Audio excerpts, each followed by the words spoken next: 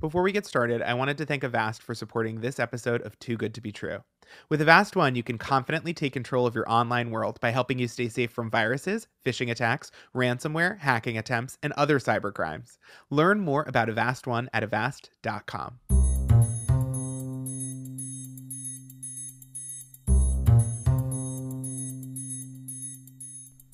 Welcome to Too Good to Be True, an investigative podcast about exposing the scams, schemes, and financial cults trying to separate you from your money. I'm journalist and editor Ryan Houlihan.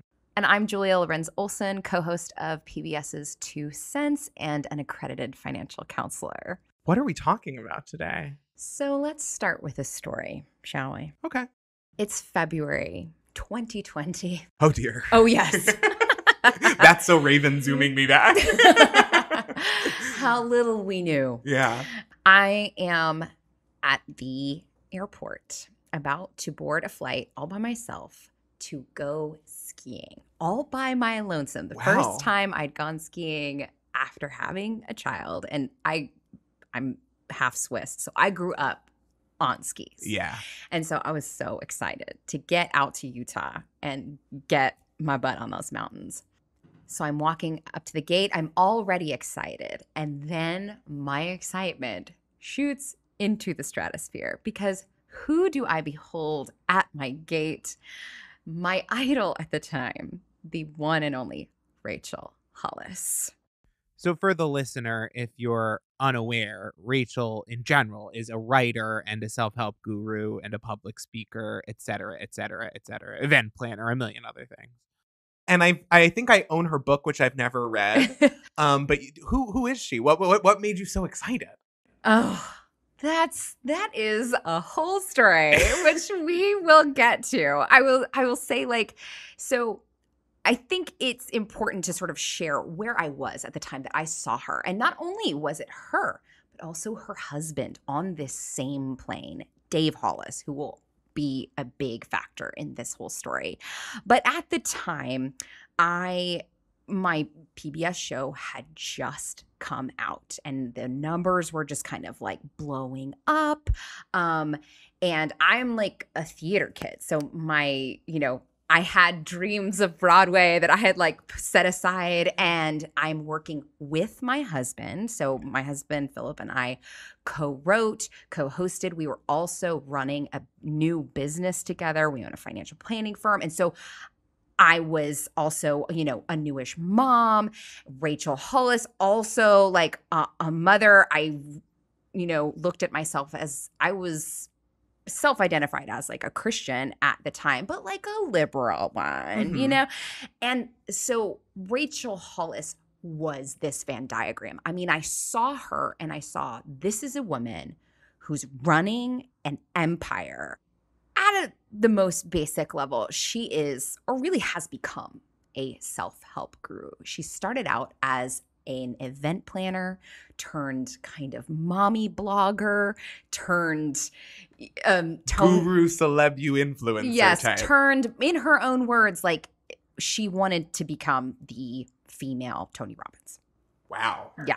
Red flag. Oh, the amount of red flags that I missed. I mean, I must have been colorblind. Actually, regarding all those red flags, we got the chance to talk with YouTuber and author Savvy Lycer, who was an early voice on social media criticizing Rachel's advice on the channel Savvy Writes Books. Here's what Savvy had to say. My name is Savvy. I run a YouTube channel. It's called Savvy Writes Books. On my channel, my specialties are focusing on the intersection of books and business. So, of course, as a woman in business myself, I was drawn to the book Girl Wash Your Face. So I read it back in 2018. Didn't like it. Found a lot of positive reviews of it everywhere I could find, and I didn't see what the hype was. So I was like, you know what? I've got a new channel I'm starting where I'm doing these book reviews. So I think I'll just share my thoughts on it. So then after that, I'd kind of make fun of the book here and there, but for the most part, I didn't think about Rachel too hard until I saw her start speaking at these multi-level marketing conferences. She was doing the keynotes at the Beachbody conference and the LuLaRoe and the Rodon and Fields and just all those conferences. So I started doing some reaction videos to those to point out, how the things she's saying about business were false. And a lot of these things she had to know better because, she was a successful business owner herself. So I was pointing out kind of the manipulation. It's not just her, there's the Tony Robbinses of the world, there's the Grant Cardones, there's all these other business gurus that do the exact same thing. So I've been calling them out as well. But the thing that annoyed me about her was the same thing that annoyed me about so many other people. At this time, I'd been just reading so many self-help books in the business genre and getting no help from them. And that's what annoyed me about her. Like, I didn't even know about the MLM stuff yet. I didn't even know about I knew that I could tell from the book that she talked about being married to a Disney executive and that's how she got her start. And I was kind of like, well, that's not totally relatable. When I encountered her, like I said, she just hit this Venn diagram of relatability, accessibility, this, there was this parasocial relationship that felt very, she just felt accessible. I remember messaging her, of course, who I thought was her, through Facebook when I initially heard about her, through another podcast that I listened to, and she responded to me, and I was Wow. like, hook, Yeah. immediately. So, and then she also had a mix of biological children and unadopted child, which was something that I was really, passionate about. She had also experienced what it was like to be a foster care family. And that was something I was also very passionate about and have been for a long time. So seeing her felt like a sign. I mean, it really did. You got bingo. You got it was like all the squares are in a perfect it was line. all the things. And, saying it now, one of the things in researching her and hearing other women talk about their experience of sort of delving into the Rachel Hollis cult is that feeling of like, I saw myself in her. So it's actually not a unique experience, even though I may have a few more overlaps than most people do when it comes to her. That feeling of seeing yourself in her is not at all uncommon. Guest Savvy Lyser also got pulled into the thrall of Rachel's relatability. I noticed in my experience and in some of the videos that I've made, I've kind of pointed out that I have a lot in common with her. Like, there are a lot of things that I could relate to. I mean, for one thing, as I pointed out in my videos, I loved and hated her talks about getting a boob job because I recently had plastic surgery and it's changed my life for the better. So I'm like, on the one hand, I love that you're positive about that. On the other hand, she talks so negatively about her body beforehand that I'm like, there's a little negativity there. It was always kind of a mixed bag. I think the thing that drew people to her was, first of all, being a successful woman in business. And I think she came right at this time of the blog and influencer world had been so into perfection and posting these like very nice images, very professional looking photography, showing off all the things that you could achieve. And then she came in here also doing that, but with this injected layer of relatability of, I'm a mess just like you. I'm gross like you are. Let me tell you about my farts for like a whole page. Like, so it was just, I will say she's a good writer. She's got a great sense of humor. She's funny. She's good at telling stories. So I think that that's definitely what brings people in as well. And then, from there, it's okay, well, this woman's a successful business owner and she's, has all the same issues that I might have to deal with in my life. So maybe I can do it too if I kind of follow her path. I think that's probably what draws people. So this is February of 2020. And only 4 months later, something would happen with her that somehow caused me to see this huge part of my vision for my future that I had borrowed from her crumble. So let's maybe start down the rabbit hole of Rachel Hollis. Well, I remember her being vaguely popular, and then I remember hearing about a big cancellation. Like I saw trending Twitter topics, but because I wasn't invested, I never really dived in. Yes. So had I been invested, what are the things I might have known about Rachel? Like I mentioned earlier, she really started out as a blogger, an event planner back in LA in the mid 2000s. She eventually started a website called the Chic site, but what really got her started in writing was writing a series of novellas in 2014 called Party Girl that centered around this kind of like, small town girl goes to LA, becomes this chic party planner, and she like spills all the tea, right? Very Devil Wears Prada. Yes, and she finds love, of course, like in the interim, right? But then in 2015, what really kind of put her, I think, on the quote unquote influencer track was a photo that she posted of herself on social media that just blew up. I mean, it really, truly went viral. So would you like me to read it? Yes, for you? please. Give me the tape. The picture that she posted is of her. And so if you don't know, Rachel Hollis is a pretty short, as I am, white woman who is absolutely thin. I mean, by every stretch of the imagination, she is a thin white woman with, at the time, the classic balayage hair, right? Mm-hmm. So this is what she posted. It's her in a bikini on what looks like a, Florida beach. And she says, I have stretch marks and I wear a bikini.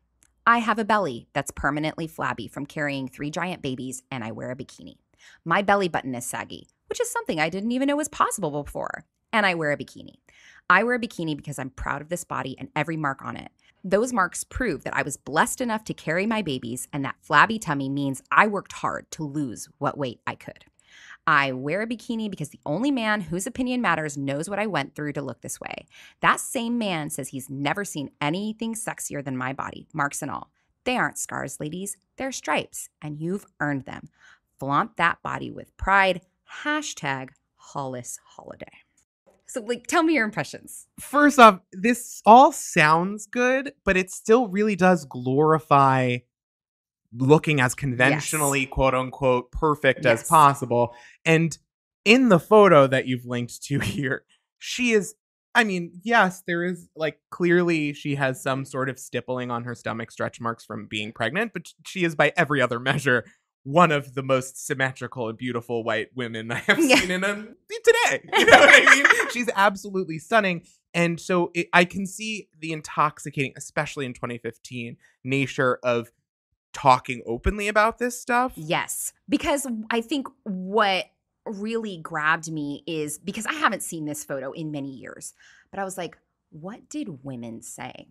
These comments, right? And so, I mean, there's 500,000 likes nearly. 500,000 likes and just so many pictures of I know how you feel. The kids gave me my body too. I wouldn't change it for the world. This is me, 3 kids with the youngest being 19. And I had weight loss surgery almost 2 years ago. Just these women who are thank you for posting this, but at the same time, let's talk about how thin I am becoming. Yes. It is a cathartic experience to start sharing these viewpoints, but a lot of these viewpoints echo extremely similar, and in my opinion, toxic sentiments about, I might not look perfect, but I'm close, which already admits that there is an ideal which we should all be working towards, which is white and thin. And exactly. And the fact that she's talking about and now I can see this, right? This 2020 vision, hindsight vision. Isn't it beautiful? For me. Oh, it's actually a bitch when it comes to this. But when she says, I wear a bikini because the only man.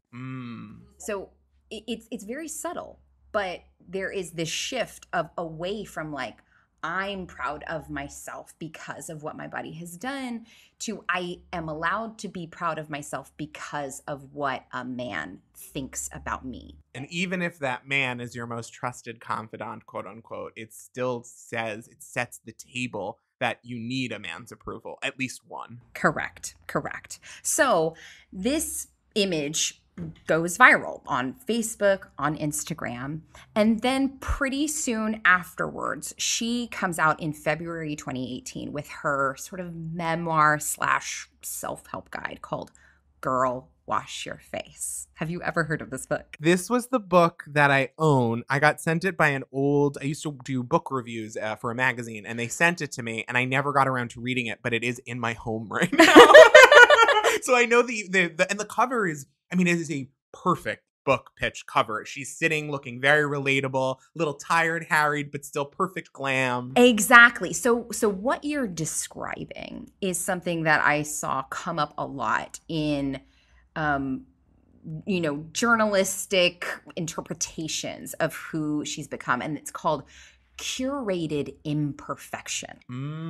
Oh, that is a good phrase. Oh my gosh. And I'm telling you, like, this is so pivotal to the success of brands like her and other brands, where they show you just enough of the quote unquote imperfections, of the quote unquote hard things. But as you will see, not quite enough, no. Right? It's just enough. It's these very filtered versions of imperfection. So Girl, Wash Your Face became a smashing success very quickly. I mean, it just absolutely, New York Times bestseller. And it kind of, the messaging of it. So if you don't want to read this, here's the thing. She talks about her life as kind of a syllabus. Yeah. Okay. Like, here is my life. Here are the choices that I've made. And here are the ways that I have overcome. And the reason I'm telling you this is that I want to convince you that only you are responsible for your fate and your happiness. So this is that kind of confirmation bias of, I have a beautiful life. It's worked out for me. So if I can do it, anyone can do it. Bingo. And, to be semi-fair, she did grow up like on the poverty line. Like, she didn't grow up. She was the daughter of a Pentecostal preacher. Oh, okay. Oh, yes. So that just like sort of sets the background, and there are lots and lots of tie-ins to the Pentecostal background. But she grew up watching someone on stage telling people what they should do with their life, right? I mean, and it isn't always, it's not necessarily a red flag, but it is a common theme among con artists and guru types, people who propose that they have all the answers, to have some of that in their background, because it gives you a common language with the people you need to sell to. Yes, absolutely. And while there was kind of some initial pushback on the messaging of the book, like through BuzzFeed, it was ultimately sort of drowned out by this like legion of adoring fans. They were haters. So that is a big theme of, seeing criticism as hate. I think this is like, here's a lesson that I'm taking away. If you're following somebody whose only avenue of filtering criticism is to brand it as hate, there's a problem, right? It's like there can be no nuance in my message. You either love me or you hate me, and you hate me because you're jealous of me. And I'm polarizing because I have something to say, important to say, something that's right, and they don't want you to know. And and a lot of that filling in of narrative I've seen happen not on the end of the guru or the influencer. It happens, the audience themselves will talk themselves into why the guru is correct. Here's Savvy Lyser to talk a little bit about how self-help gurus can control their audience's narratives about them. I don't think that necessarily all influencers are bad. I mean, some people could even say I'm an influencer, could say you guys are an influencer. I guess people will almost use that for anyone who makes their career online. I think that the main thing to look out for, I guess, is the transparency and communication. And it's the same thing with any other job. If you're going to work a job for a boss who you feel like is never honest with you about what your job is or doesn't communicate clearly with you, that can tend to be a red flag for a bad work environment. Same kind of thing. Do you feel that they're being honest with you? And if you do you feel that they take criticism? That's a big thing as well, because one of the things I noticed, and this is a thing, taking criticism is tough for a lot of people. And I understand the desire to want to close off a lot of the negativity you see in your life. I mean, I've been feeling it a lot more lately with like being on Twitter and thinking like, should I get off of Twitter because I'm seeing so much anti-LGBT stuff on Twitter? It makes me like not want to see this. So it's like knowing when to take in certain bits of negativity. But if you see someone that doesn't open themselves up to any negativity or any criticism at all, like that's generally going to be somewhat of a red flag. Where if someone says straight up, I only think positively, it's positive vibes only, I tend to say, okay, well maybe this person maybe they're not necessarily to be the most trustworthy source. That's one of the things I'd look out for. I have fallen down a self-help journey myself as a teenager and a young Please adult. help me not feel so alone in this. I worked in a library when I was in high school, and it was my only access to queer culture, gay culture, the larger world of camp, and like related things. And so I would check out stacks and stacks of books at a time that were filled with information I might want to know about my own community or the world. But in there would be self-help books that were written by people who were in my community. And their sales strategy is very similar to what your sales strategy you got from Rachel was, which was, look, I'm exactly like you, except better in every way. And I got to publish a book. So if you read my book, like maybe you'll be more like me.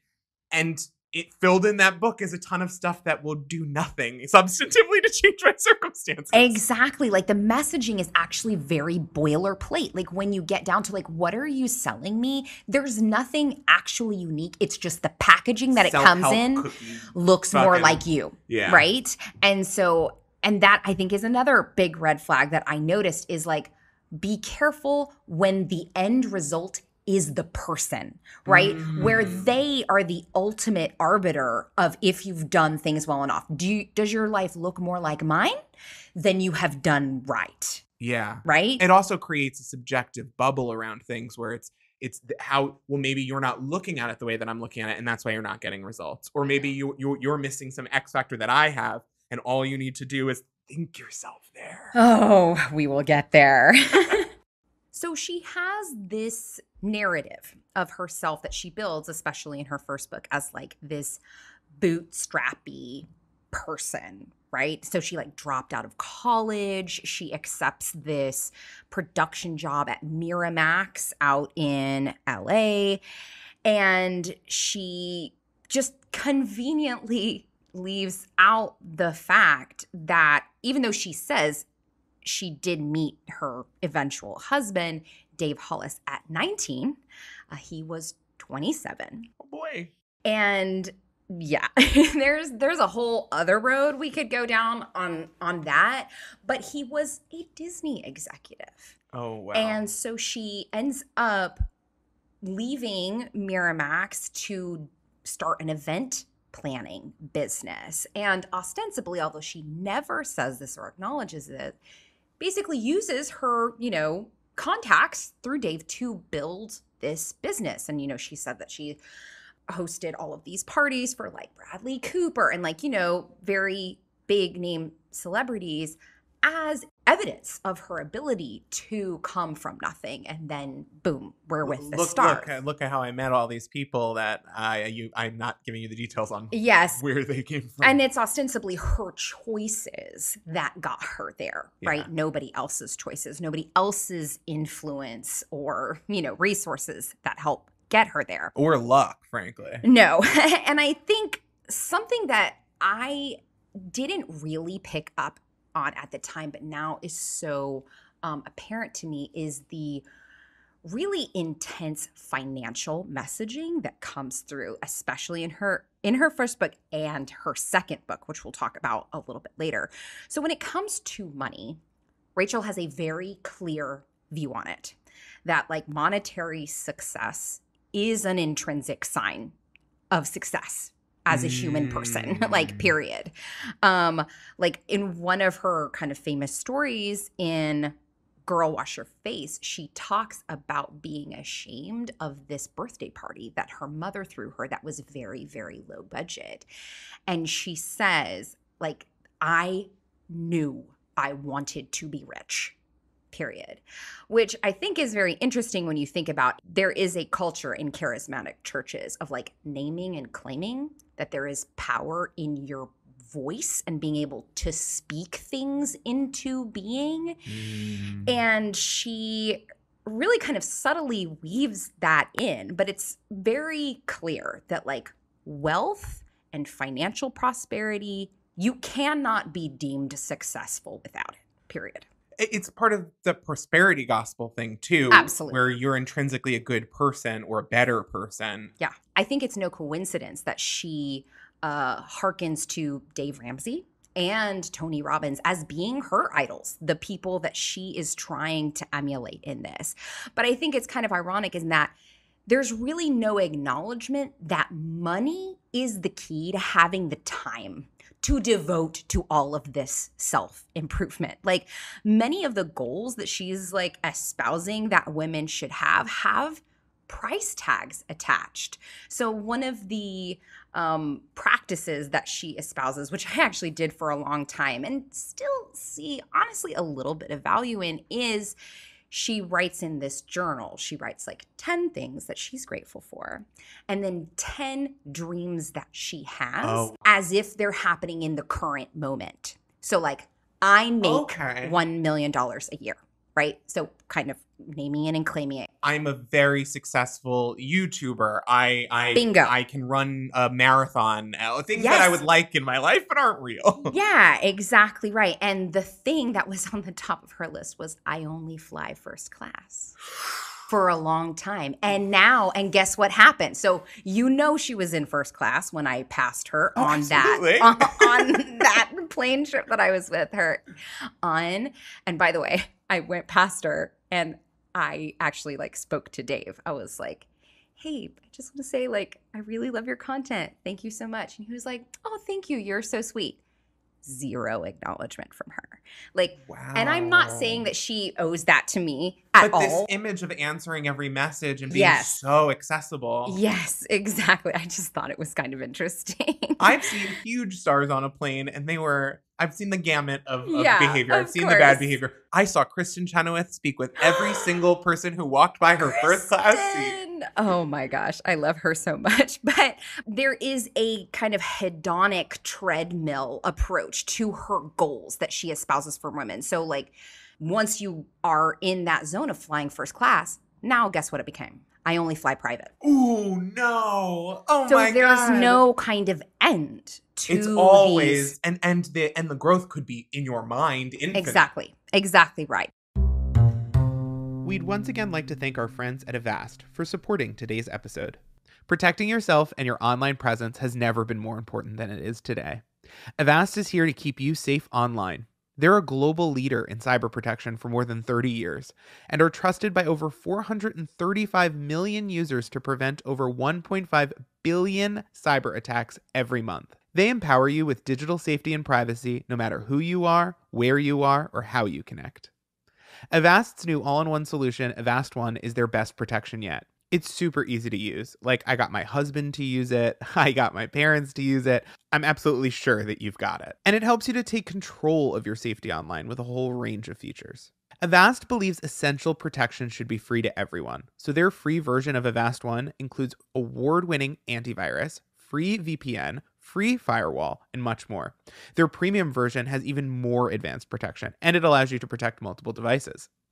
If, like me, you don't pay enough attention to what you're doing online, like saving important personal information, like saving passwords directly to my browser or sharing personal photos over not the most secure connection, Avast One can really upgrade your online world. Their privacy features keep your identity and actions hidden. Their performance products clean up and speed up your devices, and their security solutions stop malware, phishing, and virus attacks. They literally have everything covered, so you don't really have to get nervous whenever you hear about a major data leak in the news. Like I mentioned, Avast can upgrade every aspect of your online world, but one feature that really makes me feel safe is their ransomware protection. So obviously I work in media. I podcast, write. I have more audio, video, and photo files than my desktop can manage. Basically, my entire life lives in a big pile on my computer. But Avast secures all of those photos, documents, and files from being modified, deleted, or encrypted by ransomware attacks, which is a real thing that actually happens to people in my industry. I feel like we always hear about this data leak or this some company getting hacked, but like imagine if that actually happened to you in your real life today. How would that blow things up for you? Avast can truly save your digital presence and keep you safe and secure online. For me, I really get a lot out of their free antivirus. I need to download a ton of different media files as a part of my job, and usually these are being sent to me from sources or people I've interviewed once, and they're really short and I don't have time to verify every single thing. So using Avast, I can feel safe that even though I will do my due diligence, as any smart person using a computer will, when I fail, Avast will be there to help prevent horrible disaster in my professional and personal life.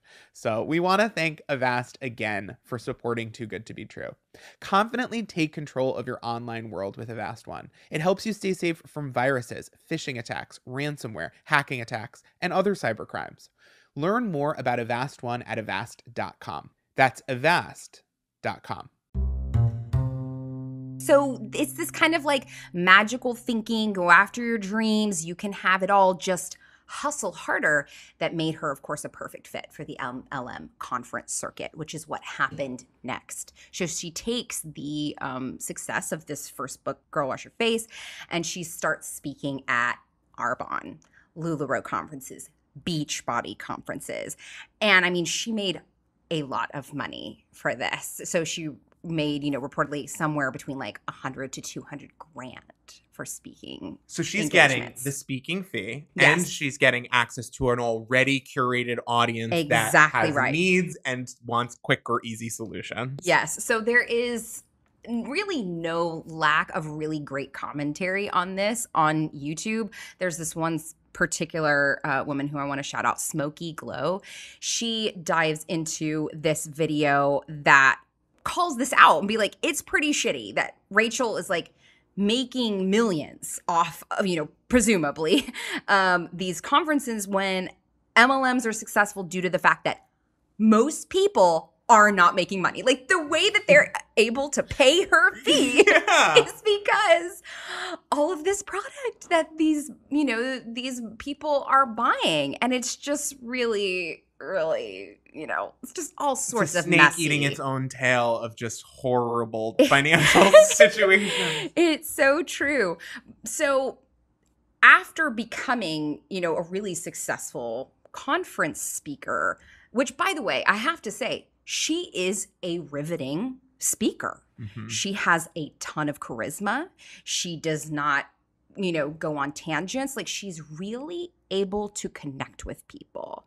And that is a power of hers that, unfortunately she has wielded in this way. But I do want to acknowledge, like, she has a talent. Like she has an innate talent that draws people to her and definitely drew me to her. I mean, no question. So she and her husband, Dave, decide to take her, success on the MLM conference and open their own conference called Rise, which if you've ever seen any videos of this, it is Tony Robbins in pink wash. Mm-hmm. That is really what it is. That is the vibe. There's lots of physical movement, there's lots of breakout sessions. There's lots of people telling you that you can have it all, that it is possible to be super victorious and successful in every single area of your life at the same time.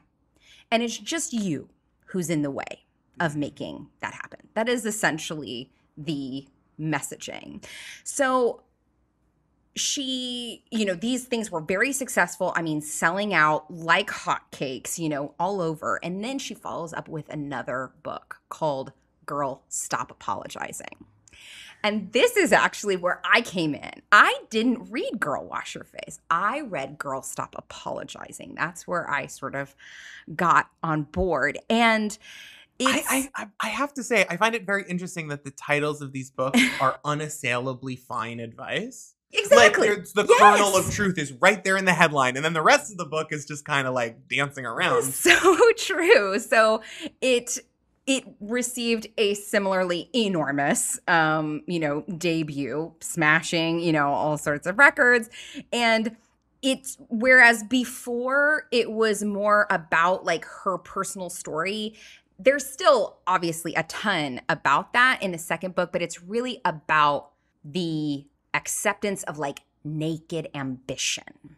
And like that there are all these lies that you're believing about yourself that keep you from this ultimate goal, again, of like being a millionaire and having the perfect home life and having this super successful business and perfect body and, like all the things within the realms of that, as you said, curated imperfection. Exactly. So how tied into her brand at this point is that curated imperfection, that like, I'm not perfect, but I got it together. So you're not perfect. Y'all get it together. Oh, it's still very much a thing. So one of the things that I used to watch her on was she and Dave made a Instagram live, and I guess it was also on Facebook too, a morning show.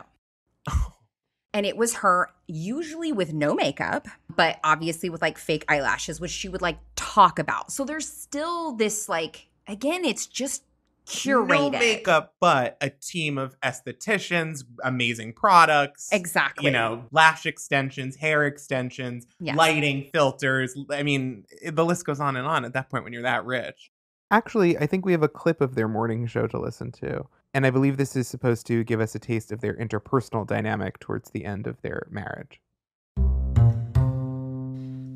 You could have literally picked anything in the world. There are 1 billion different video possibilities on YouTube, and the place you went was how to care for tomatoes. I spent 4 hours learning how to be a better tomato mom. Okay. Here's the thing. I'm not gonna judge your choices. Where are my fellow gardeners at? And should we have shirts made that say tomato mom? Because that is freaking hilarious. There has to already be a clan of people who hashtag know tomato themselves mom. as a tomato mom. Whoa. Because people like fur mom, dog mom. I don't know this. Okay, anyway.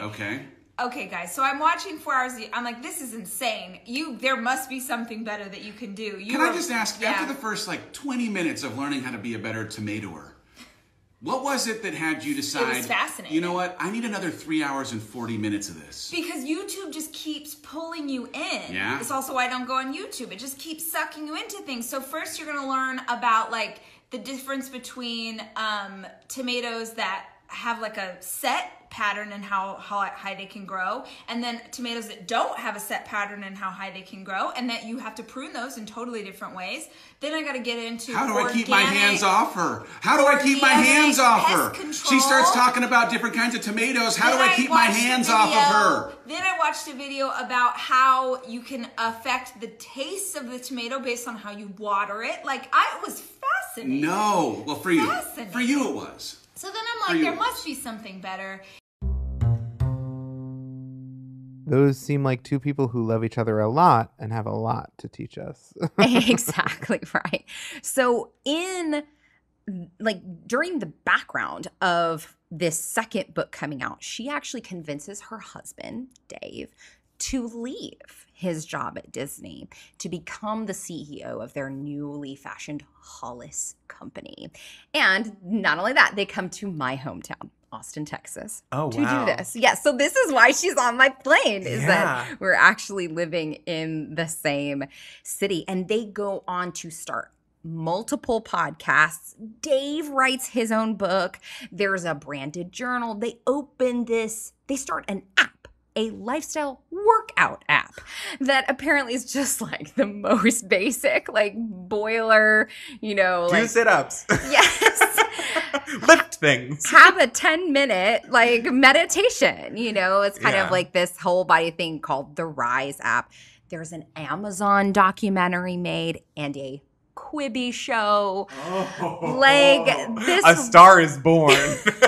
This woman is like hitting Yeah. all of these things. And it's no matter pretty who clear. you are and what kind of content you like, she had something to sell you. It feels like an influencer bingo game. It's just like, yes, yes, yes, yes, yes, yes, yes, yes, yes, yes. And as, you know, just like a normal person who runs a business, who has one child, which by the way, she has 4.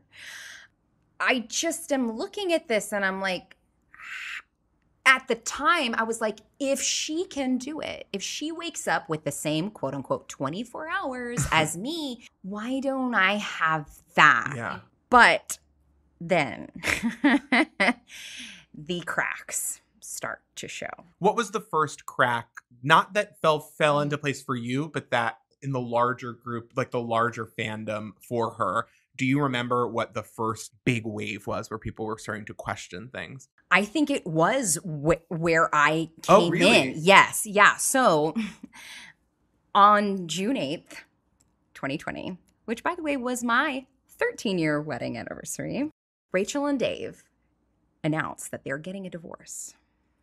After he had left Disney. Yes. And they had built an entire empire on how important their healthy relationships and viewpoints. Bingo. Damn. Yes. Damn. So, and in both of their posts revealing kind of this decision, because of course on the same day, both on both of their personal Instagram channels, and I'm assuming other ones as well, they hinted that they had been at odds for 3 years.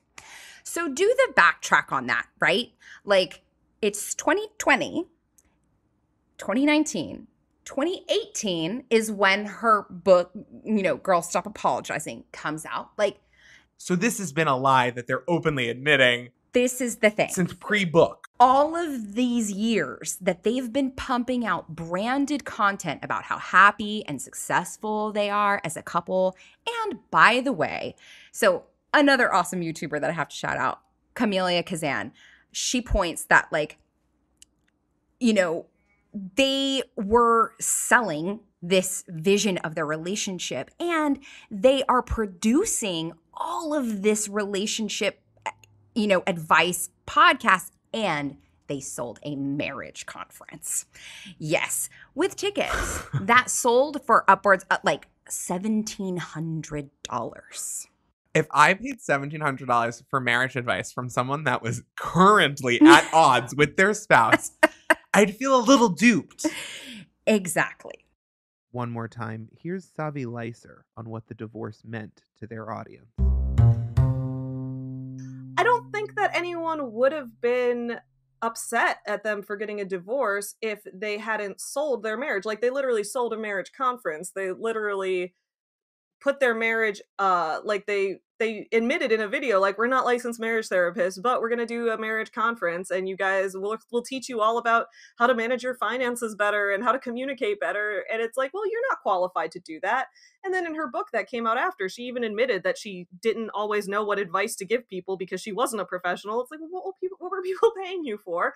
So it just seemed more like a money scam.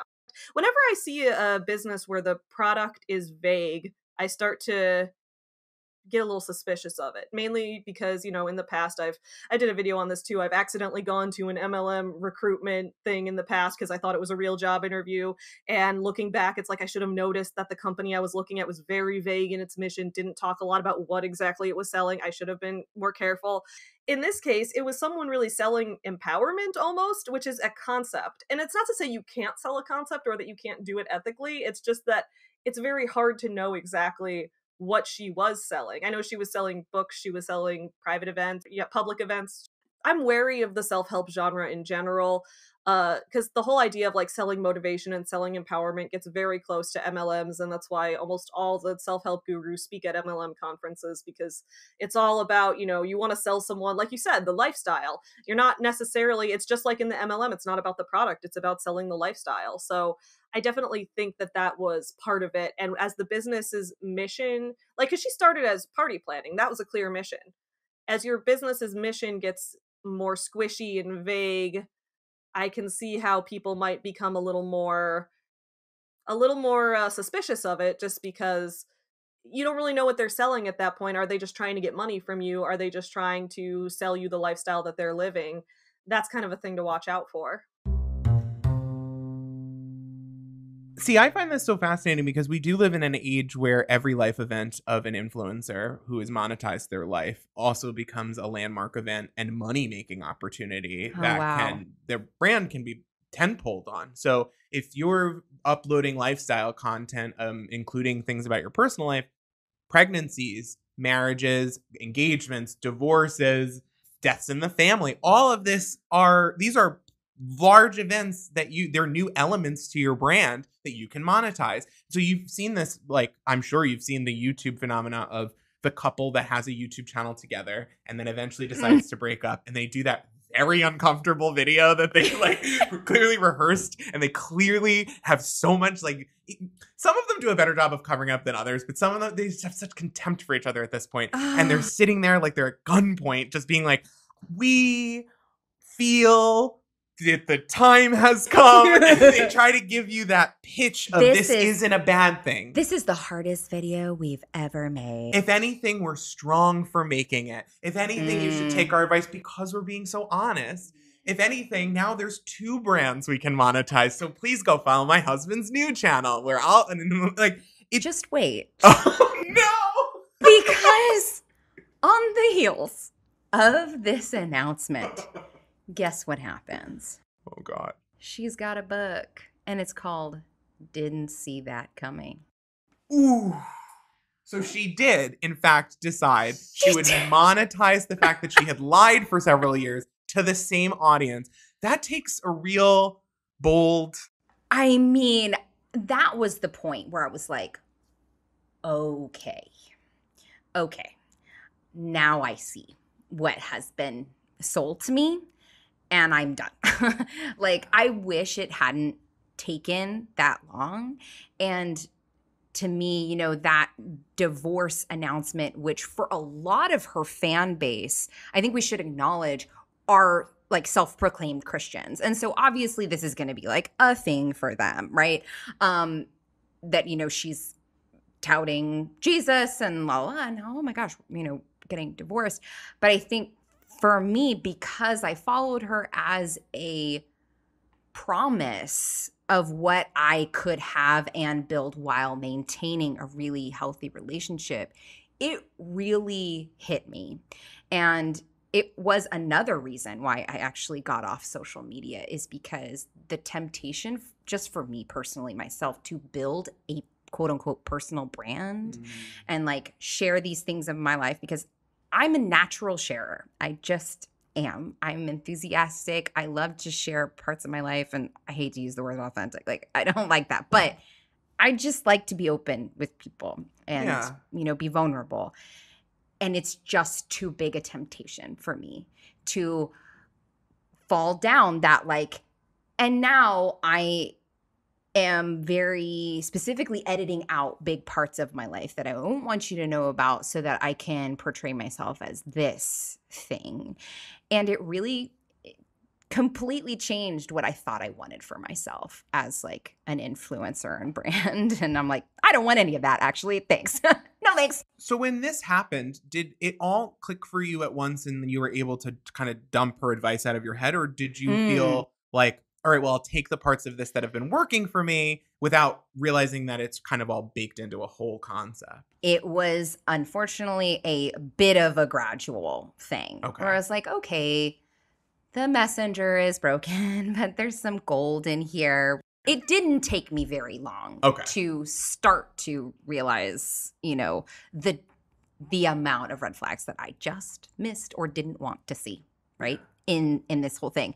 And so another thing that pushed me even further out from like, oh, okay, I don't like her, but I don't really feel antagonistic towards her, was girl just keeps digging herself a hole, okay? Girl, dig a hole should be like your next book. Like, girl, don't dig yourself a hole, okay? She posts a video on TikTok where she is responding to a follower who has been calling her out for talking about like having basically a house cleaner as not being relatable. And she looks in the camera and says, sis, what makes you think I want to be relatable? After all of this? After all this. And not only that, in the caption, stop, ready? She posts like Harriet Tubman, Oprah, Frida Kahlo, Malala Yousafzai, Wu Zetian, as evidence of other women who are unrelatable that she is wanting to be like. Interesting. So she is an activist on the front lines. I mean, yes. I mean, she is fighting the good fight out there. And of course, the blowback on this is immense and enormous. I remember this because the reason I think that it got through to me was that it was an influencer who clearly had risen to some enormous status, even if I wasn't super familiar with the specifics, but who had said the thing that the quiet part out loud, essentially, yes. that influencers are keeping a secret, which is that they have disdain for their audience. I don't know that that's always true for every influencer, but it is true for enough of a percentage that it would shock you. I think that that's not something she started with. I don't think that way, but it's very clear that that is where, I mean, it almost seems like something you can't avoid. When you build your brand like this, meant to vault yourself as, again, this product, this thing, this ideal that you want everybody to strive for, you have to distance yourself over time and be like, if I'm selling myself, I have to be apart from everybody. Ultimately, it doesn't matter. But as an aside, do you think she believes her own bullshit across the board, or do you think she fundamentally knows she's peddling lies? Because there's a big cognitive dissonance to be fighting with her husband than go on stage at a marriage conference. But there's less of a cognitive dissonance if you're like, I have all the answers because I have all this money, which proves I have all the answers. Yeah. So now I know I have all the answers and I believe it. Oh, that's a good question. I think at the time, yes, I think for the most part, she really, truly believes this stuff. However, I feel like cracks are beginning to show. So most recently, she just had another Rise conference that looks completely different than they used to. It is very clear to me that the sort of Dave influence on what that product and experience was pretty intense. I mean, a Disney executive is going to know branding, is going to know media. Precisely. And I think that's really what he sort of brought to that. But there's a lot less Jesus, a lot more universe. New age stuff. Harder to pin down. Can't be fact checked. Exactly. There's a lot more new age stuff starting to creep in. And the thing that really got me, because I watched a little bit of this footage, is that she basically blames Dave for that hustle culture mindset. And this is a pattern with her, is that after that big whole TikTok debacle, and through many times that she has basically plagiarized the words of other people, like she put "still I rise" on, on everything and didn't credit. That's a Rachel Hollis quote, apparently. Angelou. And then she says, my team did this. I take responsibility, but my team, my team, Dave. They're flawed. I'm not. There's a lot of deflection happening when it comes to critiquing her content and, what she's essentially trying to sell people. So I like to answer your question. I don't really know where she is now, but she certainly has things to sell, and she's divorced now. And so Hollis Co. is the brand, but it seems like the longer they're apart, the more sort of digs come in. And yeah, it's just... She's on negative messaging about him at this point? I would say so. I mean, I've tried to distance myself. Yeah, you don't want to get content. Yeah. We all have a few muted characters. Just for this, I was like, okay, I'm ready to dive back in and see what more she's coming out with. But yeah, the shift is pretty noticeable. Yeah.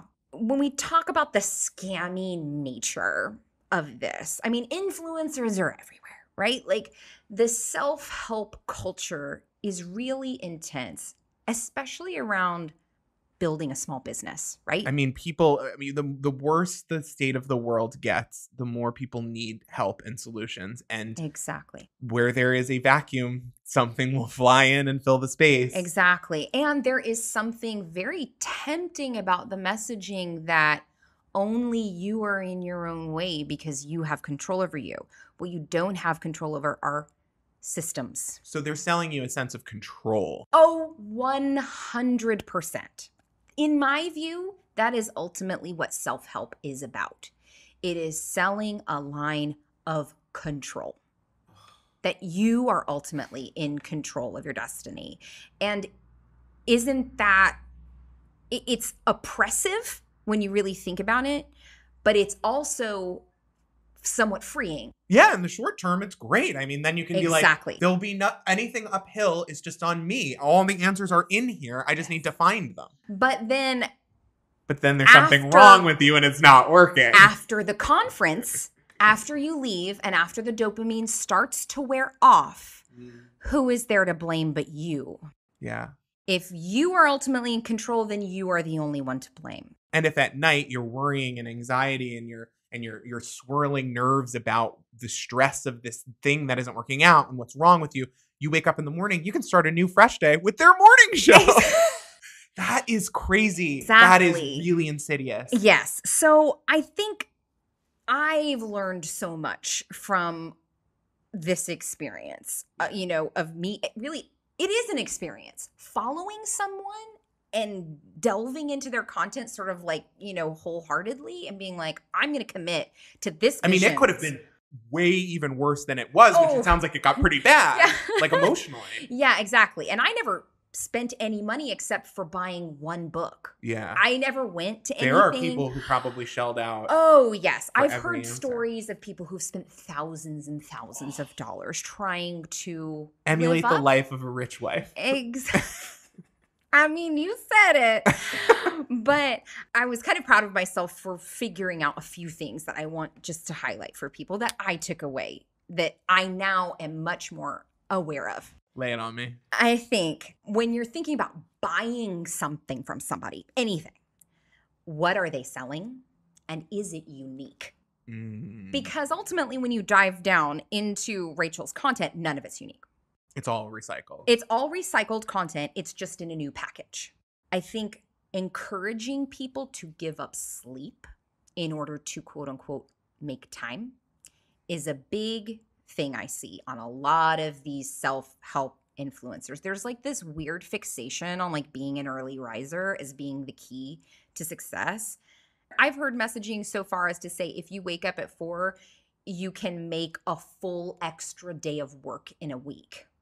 Like, God. Yeah. People who are already working 5 to 7 days a week. Exactly right. So I think really watch out for that stuff. Yeah. I think you can be successful in your life without having to have your health take a beating. Yeah. No advice should start with hurt yourself. Exactly. This is something also I sort of keyed into. And also, I have to say, shout out to Maintenance Phase. One of my really favorite podcasts. They also did a fantastic deep dive on Rachel Hollis, and they brought this up of this idea of like, is what they're selling a syllabus of their own life? Yeah. Right? Like, be so careful. Like, I was so tempted to do that. And I'm like, Well, every person is different. Every marriage is different. Every relationship is different. And so if someone's giving you a guide, it's a guide to their marriage. You're not them. You don't have their marriage or their circumstances or their experiences. It doesn't apply. If people are just sharing their experiences and saying, this is what I learned from this experience that I went through, and it stops there, fantastic. I think that is a way that we relate to people. But when they say, and now this is a lesson for you. Do exactly and think exactly how I tell you. Exactly. Watch out. Another one. Oversharing. That's a red flag I personally am carrying around. I know. I overshare. I am also an overshare, but I think when it comes to these kind of lifestyle influencers, especially those who have children, this is the deal that her children, their children, are all over social media. It's compulsive. If I went to a Target and saw her kids, I would recognize her kids. Not good. And they do not have consent. Of course not. And a kid under the age of 18 can't sign off on fame and infamy. Exactly. There is a commodification and a displaying of children that I think is a major red flag. And there's lots of this out there. I mean, mommy influencers, you know, it's like the child is just it's a prop. It's a prop. It's an aesthetic, and it's an extension of me. Exactly. Look, you should look at this kid because it's evidence of how great I am, not a person on their own. Precisely. And then are they consistently acknowledging their privilege and the luck, the dumb luck that has also factored into aspects of their success? And I think, you know, if people listening to this are thinking, well, what is her privilege? Is it just that she's able-bodied? Is it that she's white? I think, you know, a good test for me, privilege-wise, is if my life was exactly the same, circumstances, setup, factors, events, and I was X different, would it be harder? So if I was Black, if I was a trans woman, if I was in some way disabled, would that have been harder? And since it would have been harder, I have the privilege of not having that experience, right? And so I think, especially for someone who's like, as a woman, I haven't had any privilege, it's really easy to say, wow, she must have all the answers. But what works for a white woman may not work for a white woman of a different size, let alone a woman of color, let alone a woman with a disability, et cetera, et cetera. And I think it can become sticky because it's such a politicized word. But privilege really, you have to create a value neutral definition for yourself, I think. And that final red flag that I want to reiterate is there room for pushback or critique on this person's channel? Do they acknowledge being critiqued as something other than hate? Like, let alone change their mind as normal human beings do. Exactly. I think it's very difficult when you put yourself up as this ideal to make room for the fact that you're gonna make mistakes, that you're gonna change your mind. People change. That is the only guarantee in life, is change. And I personally respect people who can be like, hey, you know what? I did this. This was an issue. I'm learning. Here we go. Here's like the newest iteration. And I haven't figured it out for all time. You know, this is the newest iteration. So is the person changing, acknowledging where they might, you know, be learning new things or listening to feedback? Or are they branding this as hate, essentially, and negative energy, right? Like, positive vibes only? That is a major red flag. Well, honestly, that was really moving. And thank you so much for your openness about the topic. I'm sure it's tough to be vulnerable and say, like, I got this wrong. But unlike Rachel Hollis, you were able to do it. Thank you. That is really, really lovely. And I think that that's a great note to leave on, that you were wrong. And that's totally fine. We're all wrong sometimes. Well, that's the show for this week. You can find Too Good to Be True wherever podcasts are available. And while you're there, we'd love for you to rate the show and leave us a review. I've been Ryan Houlihan, and you can find me on all social media at Ryan Houlihan. I've been Julia Lorenz Olson. You can find me on YouTube at my PBS show 2 Cents. And every once in a while, I'll look at Instagram. My handle is at YayIt'sJulia. To learn more about our guest, Savi Leiser, you can find their YouTube at Savi Writes Books, or you can go to the website savivritesbooks.com.